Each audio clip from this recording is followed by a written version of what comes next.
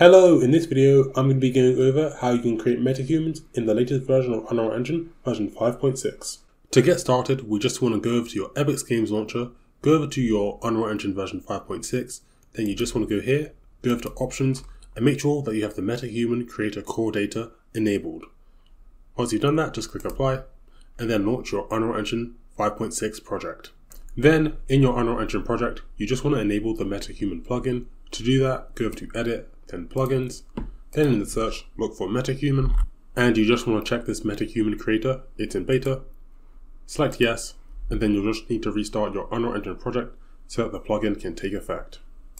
Then, once you've done that, you should be able to create metahumans. So to do that, you can just right click, then go over to Metahuman, and select Metahuman Character. I'll double click and open this up. And now I have the option to create my metahuman. We can use these tabs in the left to customize our metahuman. It even comes with some presets, so if you want your character to look like one of these presets, you can just select them. But I can just go to my body. We can basically, if you've used the original Metahuman creator, we can basically drag in, let's say, 3 bodies. And then, if say I click on one of these arrows, I can make my character's neck look like Cameron's neck by just clicking here and then moving it here, so it kind of looks like Cameron's neck.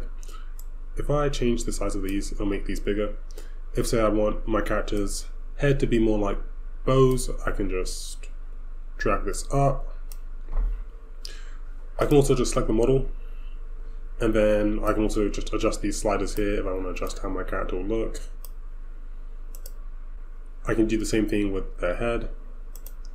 I can choose their skin color.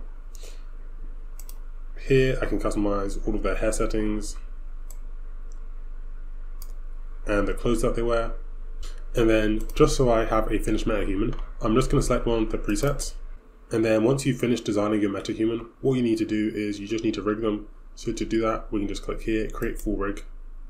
Okay, so it's finished rigging my character. After you've rigged your character, we just need to download their textures. To do that, we just need to go over here, download texture source, and I'm just going to select download 2K resolution textures. Then once we've done that, we can just go over to assemble, and then here we can basically export our metahuman character into our game project. Here under the assembly, we can choose the quality that we want our metahuman to be. So UE Cine, I think it's for like cinematic projects. UE Optimized, I think it's for like game projects if you want to use it in your games. UEFN export is for like if you're using it for Unreal Engine editor for Fortnite, and then DCC export is if you're exporting the metahuman to some external software. So I'm just going to select UE Optimized because I want to use this in my game. I'll leave the quality at high, and then I'm just going to assemble this guy.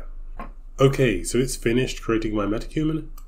Your metahuman should just be in this folder, metahumans.